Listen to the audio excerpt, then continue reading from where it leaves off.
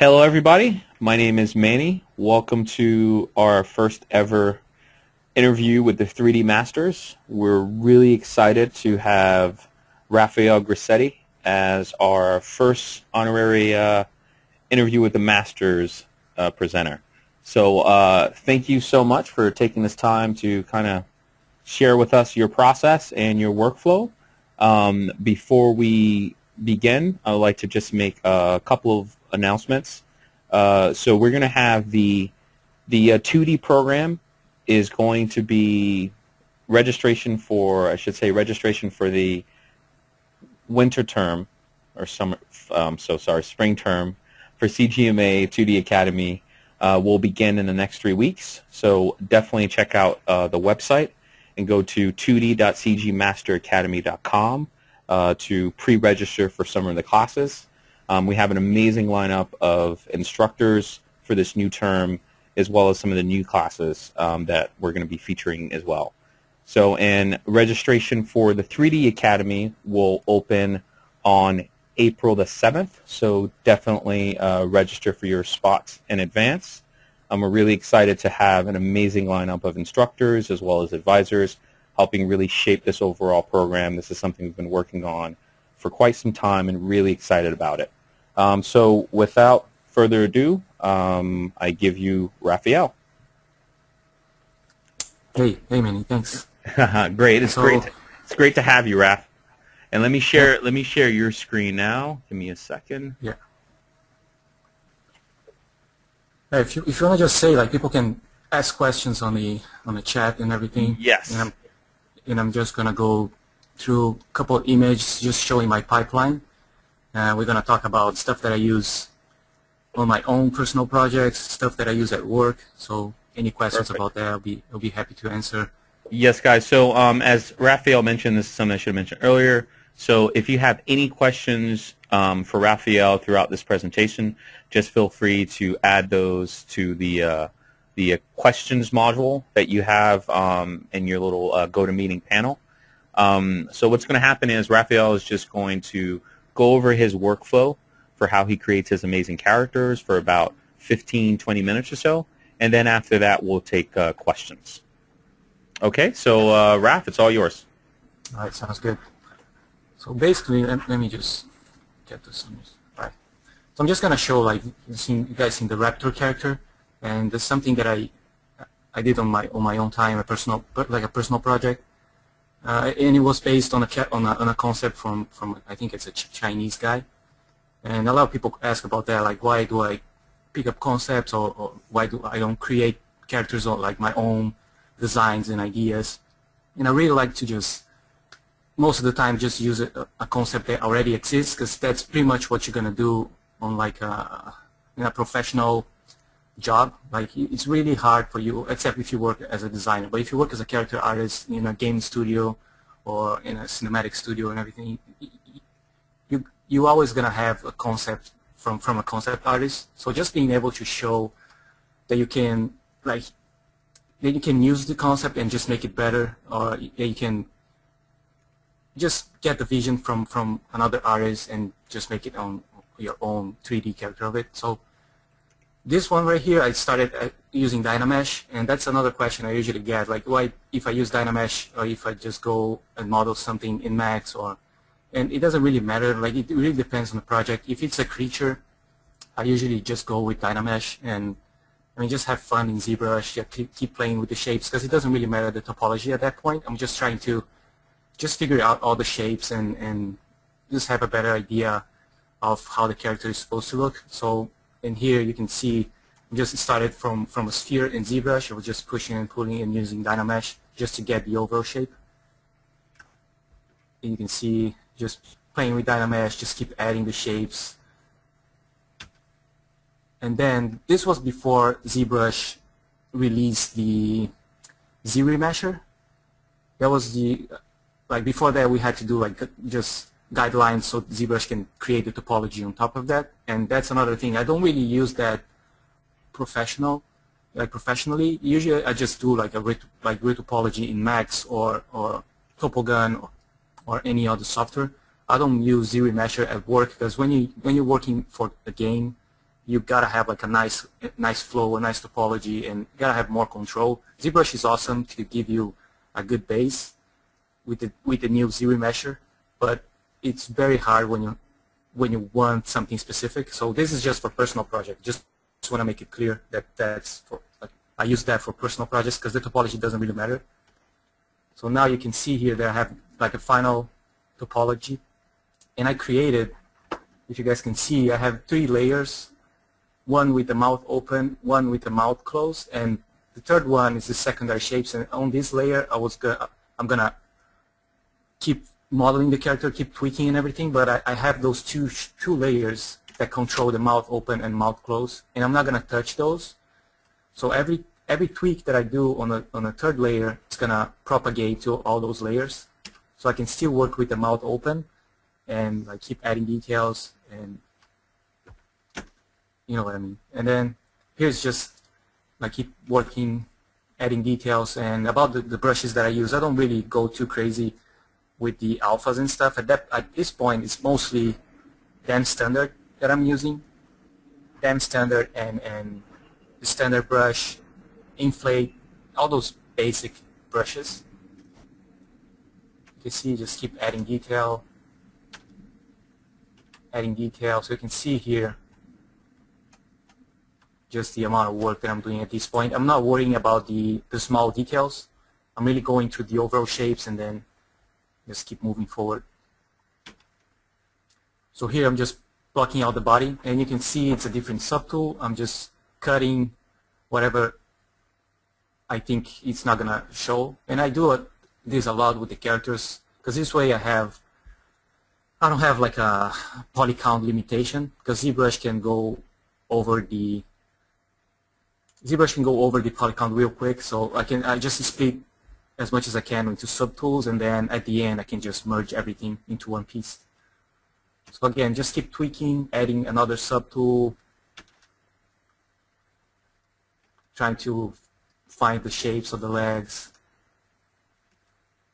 And now, so again, you can see the difference, because before I just had I just blocked out the shapes without worrying too much about details and everything, just trying to find the overall proportions and everything. And then I'm gonna come here and just keep refining the piece. Same thing here, so you can see on the chest, really popping out those details. And again, I'm not worrying about the tertiary shape, the details, like the small wrinkles and everything. I'm just looking at the overall forms and shapes. Again, same thing for the legs. So you can see here that I have, before I had like the rough idea of what I wanted, and then I'm just coming in and refining.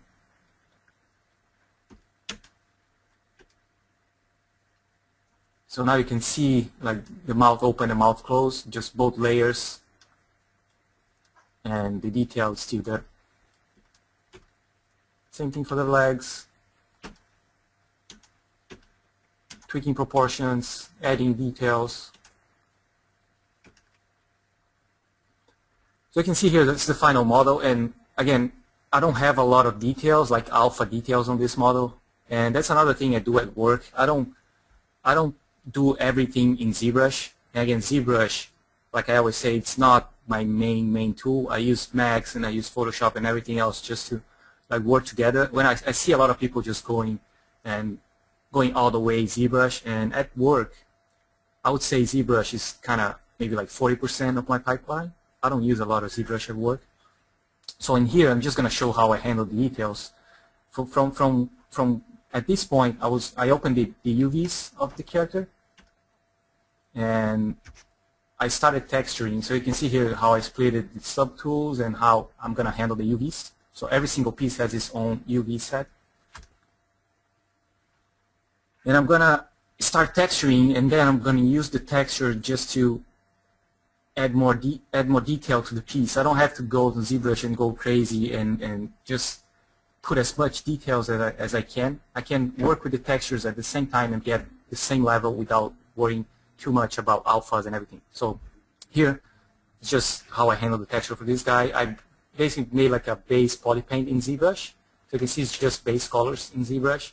and I use a lot of the spray mode with the brushes just to get the kind of the break, like it's an airbrush. And then with this base color, I can go in Photoshop. Since I have the UVs for this, I go into Photoshop and I just keep adding a lot of photo reference on top of the color, so I can get a lot of detail and a lot of realistic details on top of this base color that I painted in ZBrush. So you can see here how the model looks with the textures on, with a lot of photo and dirt from photos. So you can see the textures that I use. Same thing for the body. So this was painted in ZBrush, and then I can export this base color, go to Photoshop, and just apply a bunch of images on top of that, and just get a lot of details. On top of that, I exported a cavity map and exported the normal map from this, and I can use the normal map just to get all those cracks and just to pop out the details. So this is a flat color, but you can still see all the shapes in the texture.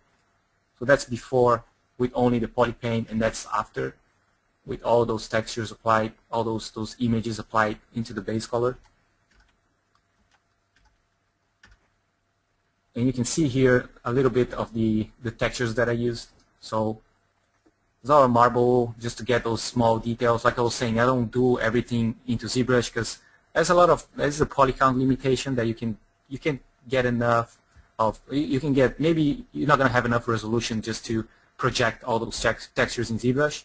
So I use UVs and I use Photoshop just to get as much details as I want on the textures. So you can see here the marble and the crack holes and the metals just to get like a dirt, kind of break the shapes, break the colors. Same thing for the arms. So you can see here kind of popping out all those shapes because of the normal map that I'm putting on top of the diffuse. So just by having UVs on your character, it helps a lot when you want to do something outside of ZBrush and then bring it back. So I try to be as much organized as I can, even with personal projects. So you can see in the legs, same thing. So basically I spray brush in ZBrush, like an airbrush piece, and then I exported the base color into Photoshop, applied all those textures, all those images, just to get all the shapes to pop out. On top of that, I'm doing a lot of hand painting in Photoshop. So kind of those edges, just to pop out those edges. Same thing for here. Like you can see the white lines in each of those spikes. And then for posing, that's another thing. ZBrush has the transpose master, and in my experience, it just crashes a lot. So most of the times I just pose it by hand. So I just mask the model and rotate and everything. It's kind of, if you have a low res in your ZBrush, it's kind of easy to do that without worrying about the transpose master or any other software. Just basically pose it by hand by masking and rotating. So you can see here just the textures, and again, just the attention to the details. It really sells the piece. I mean, if you can see here, I got all those small spots that kind of break the color of the model. Same thing for the shoulder. You can see like the color is kind of bleeding into the shoulder pad, and that gives a nice effect. So just by having that attention to details, it really helps to, at the end when you're going to render, you're going to have everything popping out. The same thing for the mouth, like all the cavity map that I got from ZBrush and from the normals.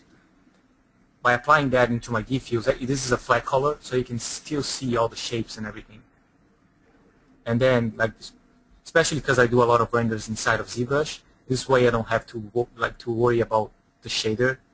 I'm still gonna have all my shapes and everything into my base color, so the shaders are gonna be important, but the texture itself is more important than the shaders. Here you can see the UVs. And this was done inside of ZBrush with the UV master, which is pretty easy to use. And if you're doing a personal project, or even if it's something that the UVs are not really important, you can still use ZBrush. But again, in my professional workplace, I do the UVs in Max, or I do my UVs in Max or Maya. This way you have more control of the UVs, so you're gonna just the use of space, the seam lines, everything is very specific, so you gotta be able to know how to use those softwares. But again, this is a personal project, so it doesn't really matter. I just wanna to have the UV so I can paint in Photoshop and be able to come back and forth. So you can see here the final piece. Oops. Let me go back. No. Yeah, so you can see here the final piece. And again, the render was done inside of ZBrush, and I'm going to go through that real quick so we can talk about how I export the layers, how I think about the scene and everything. And for this guy, and usually on my projects, I do a lot of tests in the middle of the process, like when I'm modeling the face, I do a lot of render tests just to get an idea of what's going to work and what's not going to work.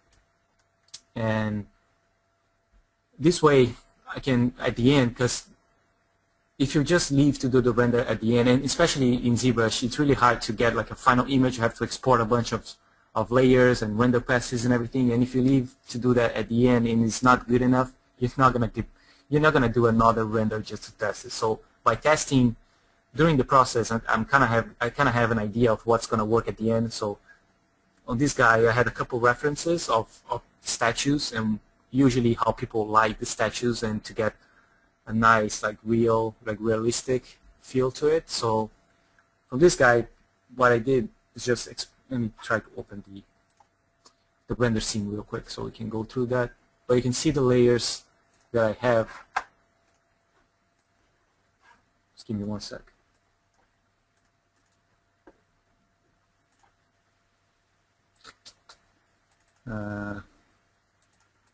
Okay.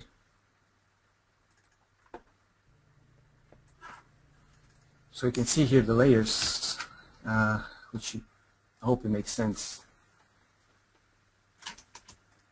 All right. Get rid of this mask.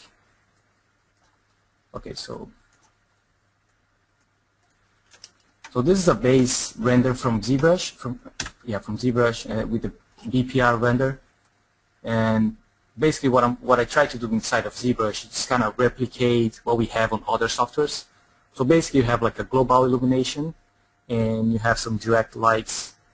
So the direct lights is easy to do in ZBrush. You just basically just press render and you got a light. So this is my main light coming from the right, and then I got a backlight coming from the opposite side, which is later I just changed the color in Photoshop, and ZBrush is a white render, same thing as this one, but coming from the back, and then in Photoshop I change it to a blue or green or whatever I want. And here, this is just level correction to the backlight layer, just kind of changing the levels and really just making it stronger and everything. So again, I leave it most of the work to Photoshop, and my ZBrush, all my base renders are pretty like normal. I don't change a lot of settings or anything like that. So, and then Photoshop I can just make it stronger, change the color. So you can see here it's changing to like a blue color, and then that's the hue saturation. Then the levels, just make it stronger. And then what I do to just kind of replicate the global illumination inside of ZBrush, I do a lot of bounce lights, just kind of bring back the shapes. And like for those who use renders and global illumination, just it is light coming from all the angles. So I just create a lot of lights, and like old school when you have to create like that dome of lights, just to have the global illumination. So here's my first bounce light, and this is just a light coming from the camera. Let's see if I can get that. So it's really a light coming from the center of the image. And again, just bring it back some of those shadows, and you can see here the strong shadow before and after. It's kind of getting everything more even. This is my first spec map. And again, I do this with the reflection shader in ZBrush, which is a pretty standard shader, so it's this guy right here, the reflected map. This is the shader that I use mostly to do specs. So I can render this shader and export, and just export the image, and then in Photoshop I use it as a screen mode. So this shader right here is a screen mode in Photoshop, and again with a mask just for the areas that I want, so this is going to be more shiny and wet. So that's my first spec map. This is again another bounce light, and for this I'm using a matte cap. And for those who use ZBrush, it's going to make more sense, but if you don't use it, just don't worry. It's going to make sense when you start using it. So here's my first matte cap, and I just use it very subtle as a normal, just to bring some of the shapes back. And by doing that, just adding more and more layers, I keep kind of getting away from that ZBrush look that most of the renders when like out of ZBrush had. So just adding those layers, just keep getting more and more away, and just keep getting like a more GI effect to it. And again, another bounce light, and this one is coming from kind of the center, but a little bit different from the other one. And again, just bringing all those shapes back. And then I have here another spec map, and that's another thing. In another software, for example, Keyshot or V-Ray, the spec is actually coming from your environment. So you're going to have a spec everywhere. And that's what I'm trying to replicate inside of ZBrush. I just have a lot of spec passes with the lights changing in a bunch of directions. And by adding those specs and by adding more and more, I just keep adding the global illumination feel to the image. So here's my first spec, my second spec map. Here's another one, and this one's coming from the top, and you can really see like the light, like the shapes coming out, and it doesn't look flat anymore. It's just you get a lot of spec coming from the top. And then I have an SSS pass, and this is just coming as a standard from ZBrush. There's nothing fancy about that. And I'm using as a lighten mode. And again, I'm tweaking the color just to make it red. And I have a mask just to mask wherever I want it to be. You can see here, mostly on the thin parts. And then what I have here is just a final backlight, just to bring that backlight back. It's the same coming from the back. So you can see everything is very subtle. I mean, when I see a lot of renders from ZBrush, everything is really strong, and you have the usual blue and red backlights, and stuff that we learn when we are starting to learn lighting. And by doing this and just having everything very subtle and just picking a main source of light and having a backlight, it helps create a more realistic kind of environment and lighting setup. So hope it makes sense. There's nothing really fancy about this. I think it looks amazing. Playing the lights, thanks, man. Looks great. At the end, I have an ambient occlusion just to kind of sucking those shapes, and then background is a light background, and then I have just a background for a second image. So if I come back to those images now, let's see here. If I'm going, I think I'm going way too fast, but anyway, I hope it makes sense. I think it makes sense, and it's once as you're wrapping this up, it's like we do have some questions, but I think so far for a lot of the students, it's like who, as you mentioned, use ZBrush, it should make sense, but the overall process, I think it's just great to be able to see how you work and what you're thinking about. Cool. Yeah, so here you can see those passes, those render passes that I'm talking about. So you can see the main light coming from the right of the screen, and then I have that first backlight, and then I have the first bounce light, which is coming from the center of the image. So I can get rid of all those shadows and just adding more environment.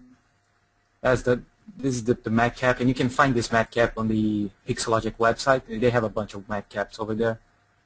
So that's the first matte cap. That's the occlusion pass. That's the SSS. reflection or specular.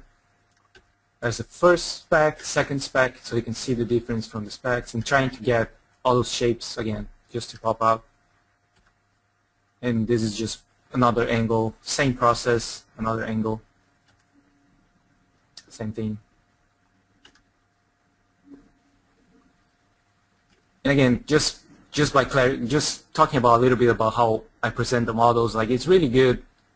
Like when you want to work as a character artist, just really don't worry about the final image. Just worry about showing your character, because I see a lot of people just put like a crazy background and just put him on a crazy environment or in a crazy lights, just make it more dramatic. But if you want to work as a character artist, it really doesn't matter. Like what matters is if you can actually deliver the character. So just by doing like a simple lighting setup, of course you have to show the model the best way possible, but just doing a simple lighting setup and just by showing that the model is working and nothing gets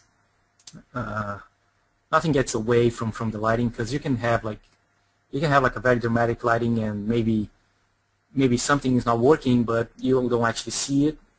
And just by showing that everything is working, it's really important when someone is actually looking at your portfolio and says like, oh, this guy really can model and can like this, I can put in a game and it's going to be fine.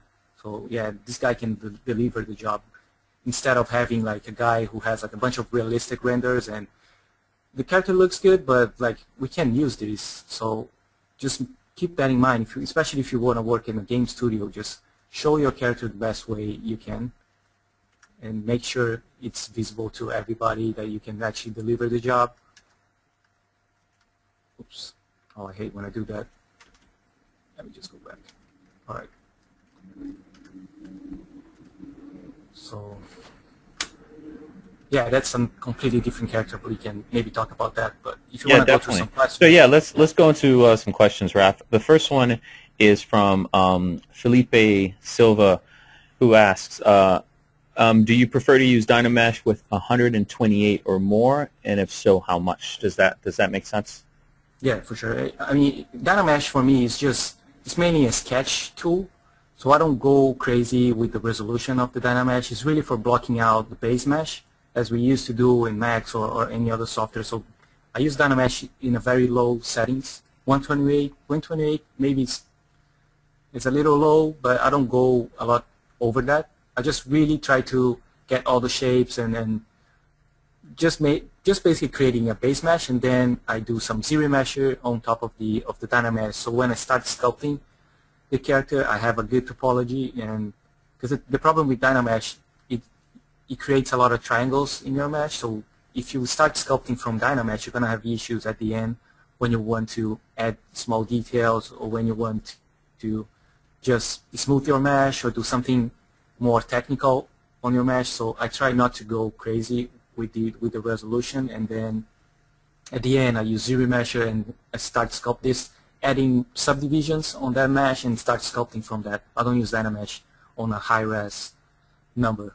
Which, yeah, that does, and it kind of leads into the next question from Julie Shah.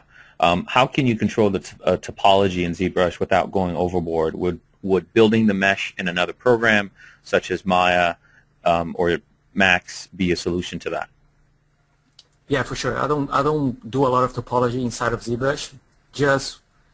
I mean, I use a lot when I'm doing personal works because it doesn't really matter, and it's really hard to control. Like you said, it's basically you have some tools that helps you have more control, but it's not very good. So I use Max, I use Topogun, I use Maya, I use all those softwares, those base softwares, to just do a clean topology and do a clean model, and then I come back to ZBrush just to finish sculpting and export the maps and everything. But yeah, so ZBrush is for sketching, and then other software is just to create a clean topology, and then come back to ZBrush just to finish it. No, I think that makes complete sense. We have another question from Martino, who asks, before you work in ZBrush, do you actually make sketches with pencil on paper or anything like that? I don't do that. I have a lot of friends that can do that, and it's really helpful. I just don't. I don't have. I mean, I'm not a good concept artist. I don't draw that much. So for me, it's hard to do some sketches, or when I have to do something, and I have a lot of times that I had to do that. I just go to clay, and like if I'm making a character and I want to maybe explore more the vision with the director, with the art director in the studio, I have a piece of clay and I can sculpt like something real quick, just so he can have an idea of if that's gonna work and how's the silhouette and everything. I don't draw a lot. I think for me it's easier to just go straight from ZBrush and just play with Dynamesh and maybe do those sketches inside of ZBrush instead of drawing. But I have a lot of friends that do that, and it's very helpful. Yeah, I think it at the end it depends on what your workflow is, right? Some people are more comfortable with drawing something or sketching something out. It's like in 2D, and other people are just more comfortable in 3D. So I think it's based on your preference as well. So we have another question from Carlos Rivera, who asks, how long does it take you to complete a model? And obviously, it's like I would imagine doing something professionally versus doing something as a personal work would vary. But let's just ask that as relates to both instances, professionally and personally. Yeah, and really, I try to be very smart about my time and everything. So, personal projects, I try to handle that as much as I would do professionally. So I have like a schedule for my personal projects. I try not to go over time, because I know if you just keep working on the personal project, it can go like over a year or like many months just by tweaking it, and sometimes you just don't have time, and then you come back. So I try to have a schedule based on my professional experience for my personal projects, and I try not to go over that too much. So for usually when you work in the studio, you have it depends on the character, but you have like maybe 1 month, 6 weeks for a character, for a full character. And that's, again, it really depends, but that's overall the amount of time that you get. And I try to do that for my personal projects. So for example, if I'm starting to work on that Raptor, and I just try to handle like how much time I would need to do this in a workplace or in a freelance or for a client. And let's say for that character it was about 4 weeks. And let's say I think 4 weeks is enough. And so I give myself 4 weeks of time to do, even for personal projects. And then I do as much as I can to get that done in 4 weeks, even if I'm not getting paid to do it. Which makes sense. Yeah. Cool. And it's just good to have that kind of commitment to your own stuff, because you can, again, your portfolio is really what matters, and you need to have enough material on your personal or professional portfolio. So if you just try to be more efficient with your time and then kind of get those schedules, it just works better for me. No, definitely. So we have another question here from Hector, who asks, I have a good topo on a model in Maya. It's a hard surface model. What's the best way to give it details in ZBrush and transfer it into Maya without losing the topo? Say again? So his question is, he has a hard surface model in Maya, and the topology is already laid out.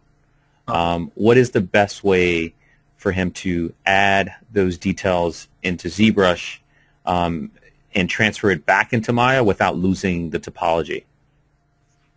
So for hard surface stuff, let me maybe show this character so you can have an idea of, because the thing is, when you're working with hard surface, I do a lot of stuff in Max, and in Max basically. I don't use a lot of ZBrush for hard surface.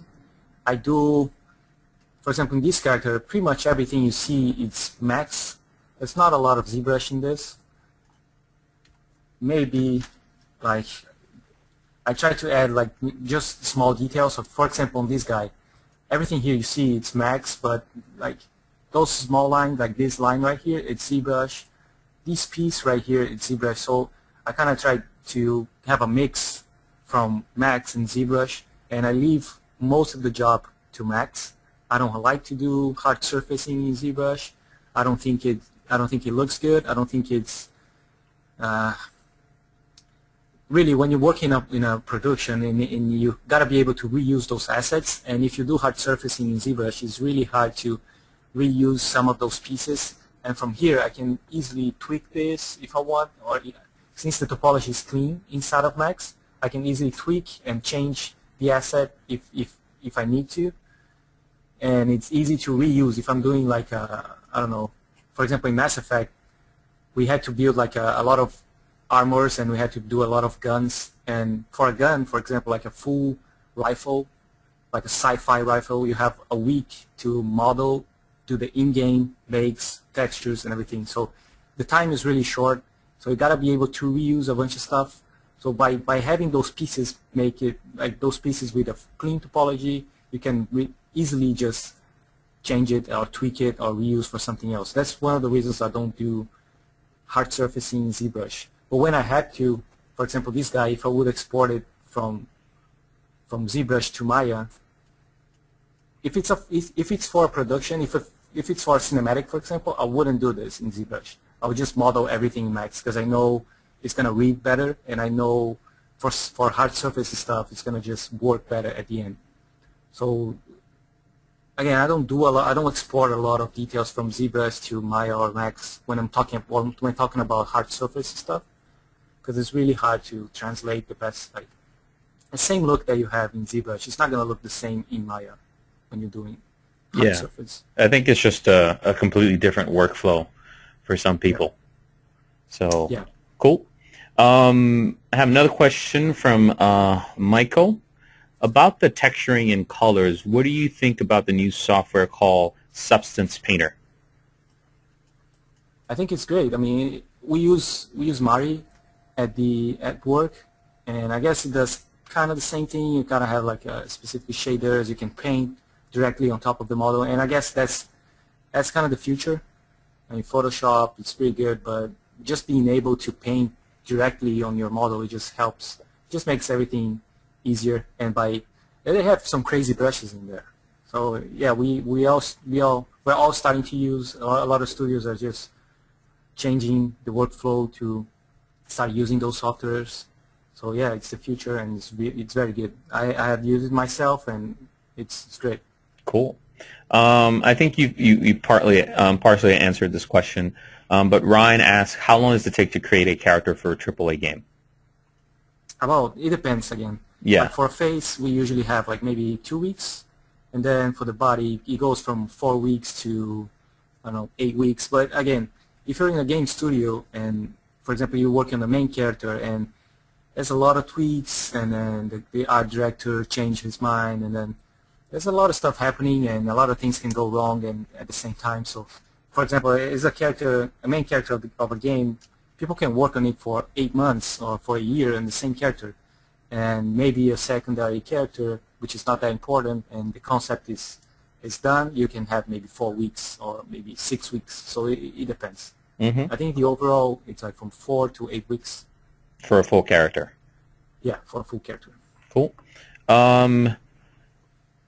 Jason asks, do you prefer to work on flat UVs, or do you do some painting in Mari or another 3D painting software? I think you already partially asked this before, but you like working on just flat UVs in Photoshop, flat textures in Photoshop? Do you prefer in 3D? Yeah, I work like mainly with flat UVs in Photoshop. That's my main tool, and that's how I use for many years.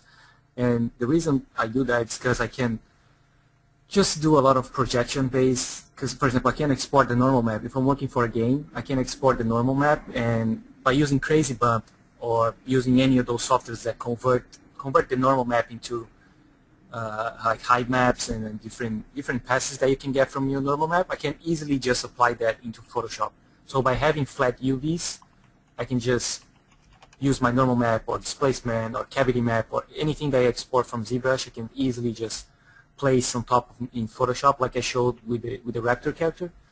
I have a base color in ZBrush, and then basically everything else is done with the flat UVs in Photoshop. I'm now starting to use Mari to do some more specific stuff. So when you, I don't know, maybe when you just texturing a naked character, for example, and you have like a bunch of UV sets. The thing about Mari is that you can use as much UV sets as you want. So, for example, if you have a character that has like 6 UVs, like 1 UVs for the arm, 1 UV sets for the body, 1 UV sets for the legs, and we do that a lot in the games. So you can reuse those arms for different characters. For example, let's say a hero character that's gonna have like 5 different arms or 5 different torso variations. So you can have like a lot of U sets into one character. So Mari is very good because you can just paint directly on top of your model without worrying about UV sets or anything like that. So we're starting to use more and more Mari because it is mainly a Photoshop. It looks a lot of like Photoshop. You have all those layers, all those effects, everything you have in Photoshop, but you have in Mari, and you can paint on top of your model and have as many UV sets as you want. So yeah, I mainly use flat UVs, but I'm starting to migrate to Mari. To Mari, great. Do you prefer sculpting details in ZBrush, or do you make edits to the normal map and texturing, like with Endo or Dido, or Endu or Dido?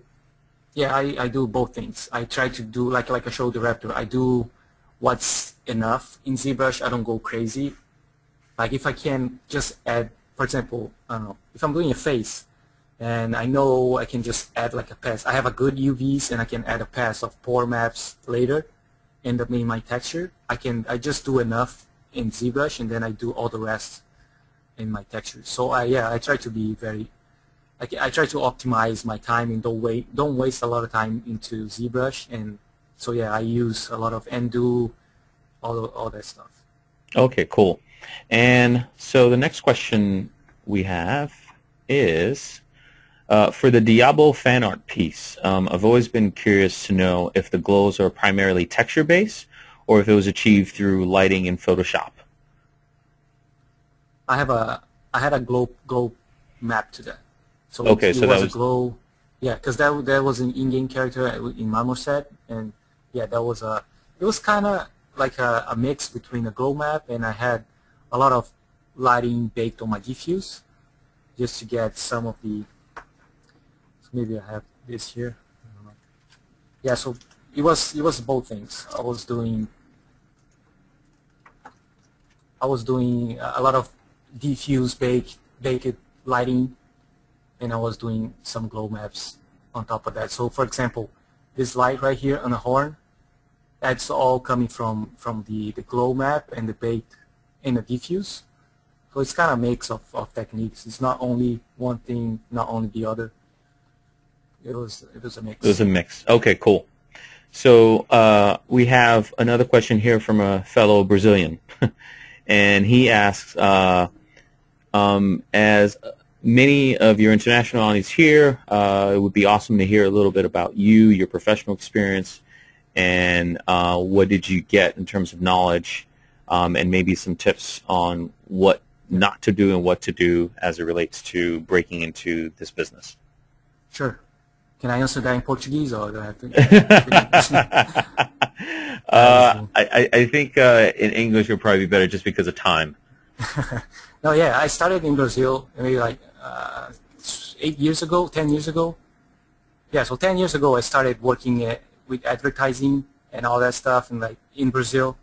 And then I spent 3 years doing that, and then I just worked as a freelance. Because in those 3 years I was working as an animator. I was basically doing everything: animation, rigging, modeling, rendering, all that stuff. And then at that time I made my own portfolio focused on characters and ZBrush. And after those 3 years I started working as a freelancer just for characters. So I spent 2 years doing that before I moved to Canada. And again, just like you said, just by experience, I really recommend for people that are starting on this business and really want to work, I don't know, as a character artist in the game industry. Just try to get as much experience as you can. I mean, if you can work with advertising, just go do that, because you're gonna learn a lot of stuff. And I learned a lot of stuff. So that was really my school back in Brazil, because I didn't go to school. I didn't do any of that. That was really my school at that time, and I learned just to all the pipeline. I learned how to animate, I learned how to do rigging, rendering, and I was working with some really great people, and that showed me a lot of stuff. So I learned a lot about pipelines and stuff. And then when I moved to Canada, I was to work at Bioware. I worked on the Mass Effect series, and I worked on Dragon Age, and again, it was a really great time. I learned a lot. But, I mean, we didn't get used to the city and everything, so we ended up moving to San Diego.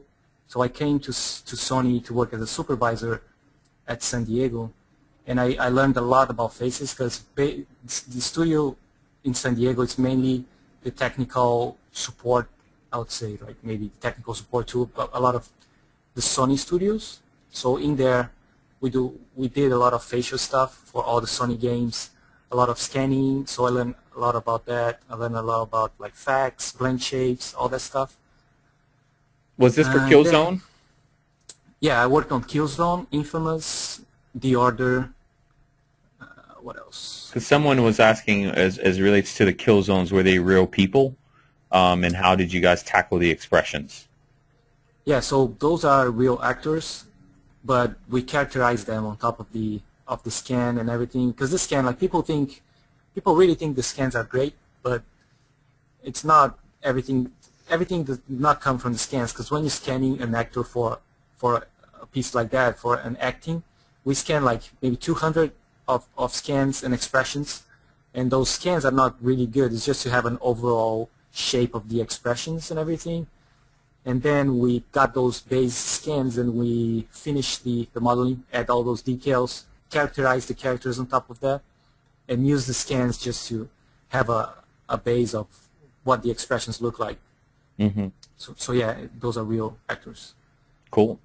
And Just then so after no, continue. I was just gonna say. So I spent like 14 months, like a bit more than a year in San Diego, and I just moved to Santa Monica to work at Sony Santa Monica.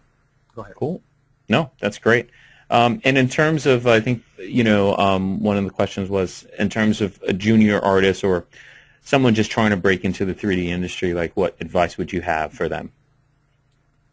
Just try to do as much as you can. I mean, at the beginning, it's really hard to, I mean, except if you're really talented, and if you, I don't know, some people are just extremely talented. But for me, it was the opposite. I mean, just really work hard and try to, like stuff like this, just try to get as much information as you can. Try to learn what you want to do, because in this business, you can do a lot of stuff. I mean, you say work with characters, but you can do statues, you can do cinematics, you can work for movies, you can work for games. So there's a lot of things you can do, and there are different pipelines for every single one of them. So just try to kind of know what you want to do and focus your portfolio on that, because that's going to just shorten the time for you to get a job. Because really, like, if you want to work at Sony Santa Monica, and like we do God of War, so you gotta have, like, if you really want to work there, or if you want to work at Blizzard, you gotta have pieces that really shows that you want to work there.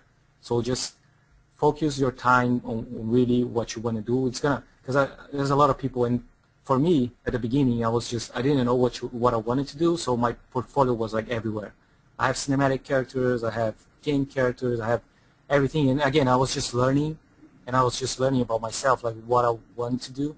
So, I mean, if you know what you want, and for example, if you know you want to work at Blizzard, just do your stuff focused on Blizzard. I mean, learn as much as you can, but just try to use your time the best way you can, and that's going to be very helpful in the future, just trust me. Yeah, I could definitely imagine, and I completely agree as it relates to tailoring your portfolio, your demo reel towards the companies that you want to apply for. Yeah, because this thing takes time. A lot of people think that, I mean, you can get a job real quick, but it really takes time. I mean, I've been doing this for like 10 years, and I still have a lot of stuff to learn. So yeah, just try to use your time the best way you can. No, definitely. What materials do you use when sculpting, and why? And I assume this is more traditional sculpting.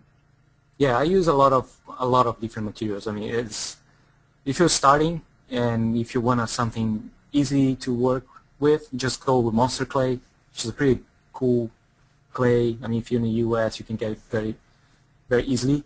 And it's, I mean, it's pretty easy. I use a lot of different stuff. I use Sculpey if I want to do something that I want to paint afterwards. I can just bake it and paint. But it really, I don't know, tools, about tools, yeah, again, I don't use a lot of tools.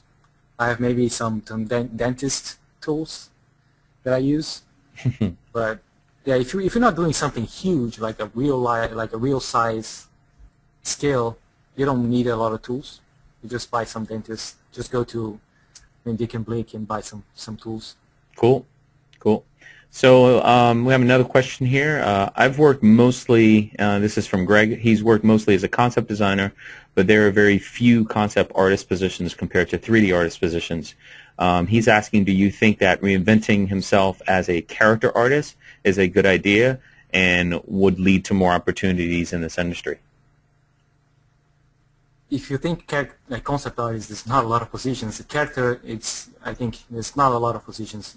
There's a lot of positions for environment artists, a lot of positions for, I don't know, lighting, but mainly environment. The character, you can maybe think there's a lot of positions in there, but it's really hard to get a job as a character artist if you don't have enough portfolio or if you don't have enough experience. So I don't know. It's really about like what you like to do and what you love to do, because that's gonna drive your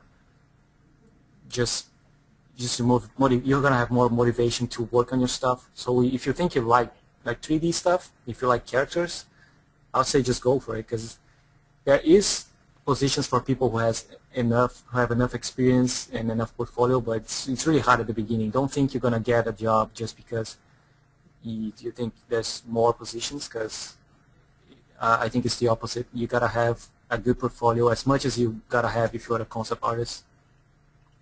I completely agree. I think it's challenging for both aspects of our industry.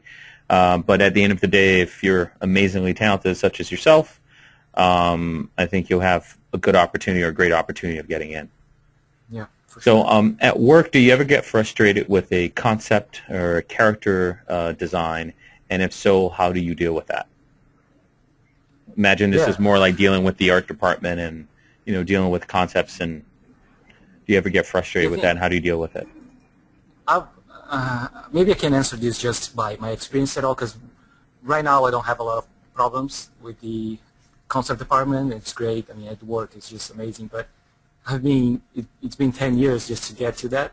And so before I had a lot of problems, especially when you're freelancing and when you don't have a concept, and you gotta keep making changes and variations and everything, and it's really hard when you're freelancing. But I don't know, usually when I'm inside of a studio, it's pretty cool. I mean, it's really what you think about, like having some really talented people, concept artists, and working with them to create a character. It's just amazing. But before that, with freelance, yeah, it's the nightmare kind of heavy mind. Yeah, definitely. So this question is, can you tell us which classes you're going to be teaching in CGMA? Is it creature sculpting and ZBrush, human faces, or something completely different? And I'll ask, answer part of that question. Yeah.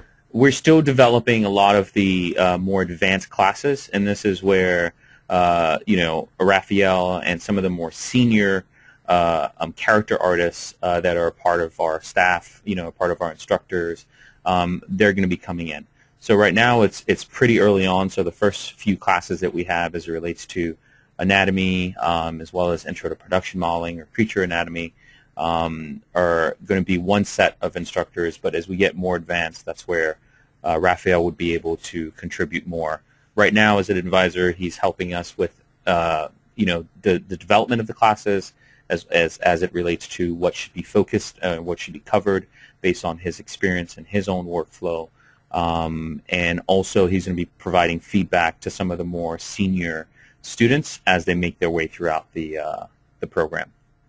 Did you want to add to that, Rafael, or I think pretty good? Or? Yeah, no, I think that's pretty much it. I mean, I really like the content that you have so far, and I'm really looking forward to the future and more senior, so I can help more. And of course, I'm just going to be creating a lot of content about for like the workshops and talk about more anatomy and all this stuff. Exactly. Perfect. Yeah, I'm excited. Yeah, and as I said, guys, this is just to make use of his time and his experience in terms of what he's done, it's like it's better to focus on some more of the advanced character classes. So as the students make their way down through the pipeline, through the program, as they get to some of the more involved aspects of character design, this is where Rafael would definitely come in and help develop that more. So moving along, are there exercises that you do on a daily or that you could recommend that would help improve your skill set as an artist overall? Yeah, I do a lot of sketches. Like, people don't see because I don't really share a lot of stuff that I do, but like I do a lot of sketches, like daily sketches. Or if I think something is cool, like I don't know, if I want to learn new techniques, so I do like quick models or like some very quick like sketches just to try techniques for example, hair. Like before I did for example, this thing right here. So before I went and just created the actual hair for this character, I made a quick test just with a sphere. So I mean, if I have some time at lunch, for example, and I can just mess with the hair, I can just play with this for a while before I do something more specific like this character. So yeah, something like that you can just practice or do some sketches. It's really helpful, and I do that a lot. People don't see it, but I do it a lot, like really. And another thing is just sculpting. I mean, when you're starting, and that's something that really helped me.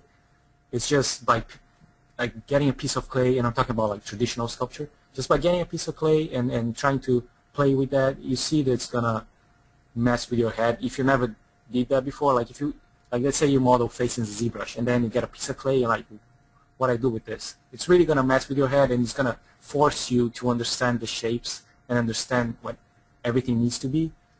Because in ZBrush you can really get rid of, like, you can get a base mesh and get pretty ahead and skip some of the base stages of learning proportions, learning how to really the step-by-step. So really by getting a piece of clay and practice on that, it really helps. You're going to see the difference. It's going to, like, when you need to do something faster, you're going to really notice the difference because you know the step-by-step and you know how to block out the shapes, and you know what the eye should be. And I'm just talking about the face, but that goes for everything, like silhouettes, proportions of the human body, all the stuff. Really, when you do the traditional sculpture, it really helps a lot. There's no shortcuts to clay. Yeah, there's no shortcuts to anything. Yeah, there's no symmetry. Yeah. Yeah. Exactly. So yeah, it helped me a lot. No, great. Perfect. So do you use a lot of references when you're creating creatures? Yes, that's the most important thing in my pipeline. References. I know a lot of people, and I was doing that when I started. A lot of people have these kind of, I don't know, it's afraid of use reference because, I don't know, maybe you're not so creative, or you're copying, or I mean, I want to be an artist, or all that stuff. And really, like, I use as much references as I can. And if I have a concept, I literally just put my character on top of the concept and see what's wrong, and what's changing, and what's different proportion-wise. Plus, I have a lot of references. So if I'm making a creature, the references are like the main thing. Like, I do everything based on references. So for the raptor character, for example, for the mouth, I just use a snake mouth as a reference. And I just copy 100% what I had, what the snake has, and then I can change that on my own afterwards, and then just make it more interesting. But yeah, references are the main thing. Just don't be afraid of using references. Especially if you have a concept, and if you're dealing with the client wants the concept. If you're in the studio and the art director approved the concept, the art director wants the concept as a 3D character. They don't want you to, like, if that was approved, they don't want you to go crazy and do something more cool because you think it's cool. So yeah, just use the concept, use the reference, be very professional about that. Cool. No, I think that's great advice. This Joel, he's a 2D artist. I'm a 2D artist looking to do more game concept work. When you're often working from a 2D concept, what are the things a 2D concept artist can do to make your job easier?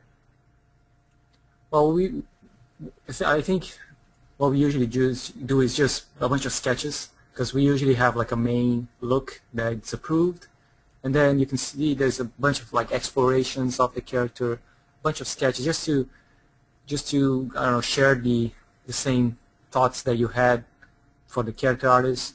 So that's something that I really asked when I'm working with a concept artist, and people really enjoy doing that, just by sharing like explorations, sharing like poses, different poses, different views of the character, and it doesn't need to be like a cool final image, just like a bunch of sketches really help.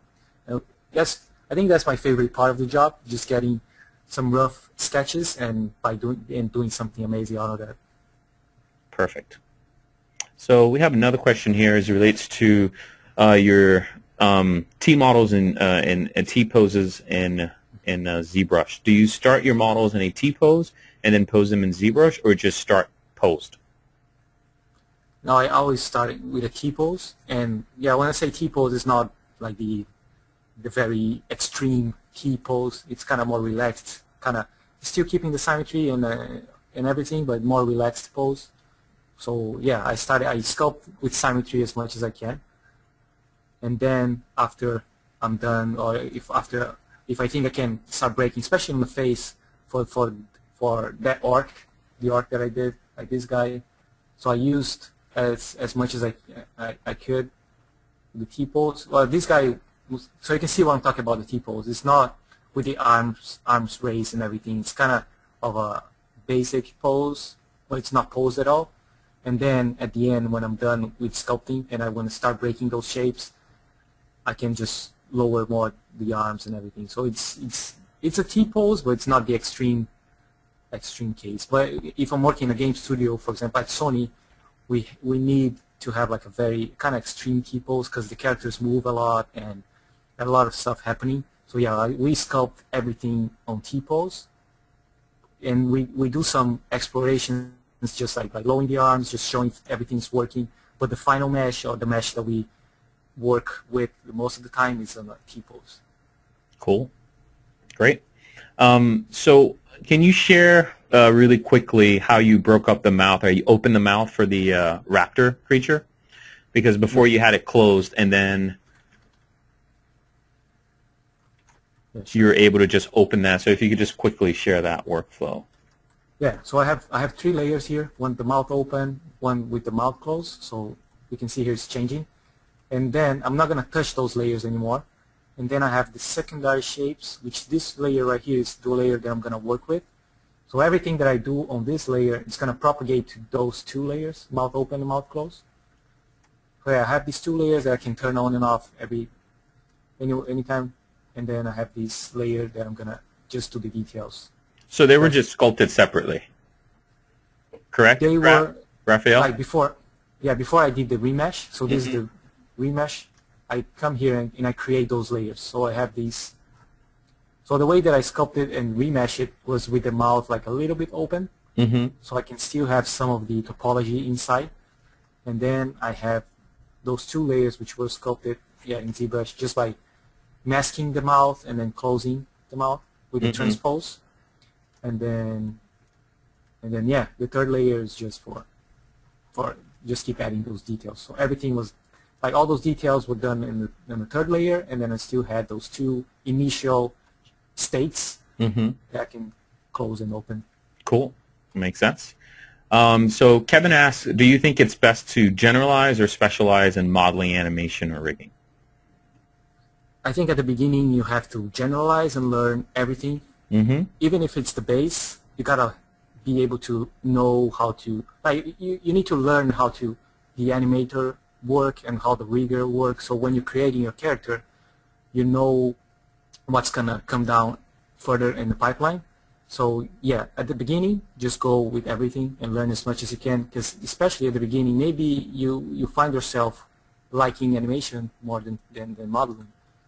And that's what happened to me. Like I started while I was really into animation, and then a couple years later, I was just I want to do characters and I want to model. So then I just migrate to modeling. So yeah, at the beginning, just go with everything, learn as much as you can. That's why I recommend just go to school and just, I don't know, do a lot of workshops, DVDs. Just learn as much as you can, and then when you know what you want to do, just specialize on modeling or rigging or whatever you like more. No, definitely. I completely agree. This is one of the questions that we have throughout we've had throughout this session, and it's pretty straightforward. But I want you to answer it, which is what's better for modeling, 3D Studio Max or Maya? That's a tricky question because I use Max. I've used Max for I don't know 8 years, and I started to use Maya because at Sony we use Maya, and I don't know. I like Max better, but at the end of the day, Maya, I think it doesn't matter. It's like it's up to you, and you just have to create amazing art, right? Yeah, for sure. So it's like whether it's sculpting or ZBrush or Mudbox, it's like at the end of the day, it's just you as an artist being able to create amazing stuff, no matter what software you're using. Exactly. Perfect. So, but so it looks like we're approaching. We actually are over about 8 minutes or so, and we still have a bunch of questions to go. We're probably going to have to do a part 2 to this much later on when Rafael's schedule clears up. But before we go, we want to take just one last question, and this is from Olivier, who asks, anatomy is a big part of your workflow. How did you learn it, and would you suggest to improve this skill? Yeah, I guess that everything that I said answers that, like sketches, play, everything helped, and just by having those small studies and like getting an arm, for example, just I want to learn. My arm is not my arm, but the arms of my characters is not great. I mean, the forearm, I can see I can improve that. So don't try to do your best forearm when you're making a character. Just go ahead and grab a piece of Dynamesh, a piece of clay, and just do the best forearm that you can. So then that's what I did. And then when you go to make a character or make something for your portfolio, like something final, you're gonna know how to make a forearm, and that's gonna show, right? Instead of just trying to do like a full anatomy or like a naked character, like a crazy anatomy and everything. Just do small studies. Do like that's what I did. I did a lot of small studies. I did a lot of studies in clay, like just using a lot of reference, trying to replicate those references. Because the thing about anatomy, it's not really learning about like the name of the muscle or where that muscle starts, where that muscle like ends, all that stuff. It's really about looking at an image and trying to like interpret shadows and interpret shapes and see what's happening, so you can replicate that into your character. So it's really about like getting references, get a lot of bodybuilding references, a lot of skinny guys, like everything related to anatomy, and trying to replicate that. Just do a lot of small sketches, and that's what I did. Drawing, Perfect. like the little drawing that I've done in those years, it's all anatomy. I have like a sketchbook with anatomy stuff because I don't have to create. I'm just copying stuff, because anatomy is just basically copying what's out there. No, I think that's great. Well, guys, first off, I'd like to just thank Ralph for Rafael Grassetti for this amazing webinar. Thank you so much, Rafael, for taking time to do this. Yeah, it's my pleasure. And I'd like to thank everybody for for all the questions. And once again, we're really sorry for those of you we didn't get around to answering some of your questions. As said, we'll try to do another one for part 2.